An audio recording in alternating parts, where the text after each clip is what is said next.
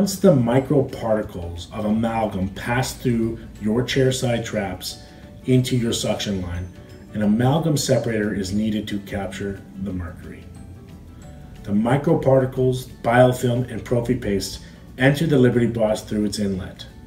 The lid of the Liberty Boss is an air-water separator, slowing everything down so all material heavier than water can settle in our settling leg.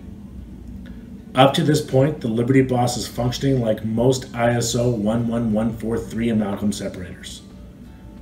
Once all heavy material settles, the water climbs over from the settling leg into our filtration leg.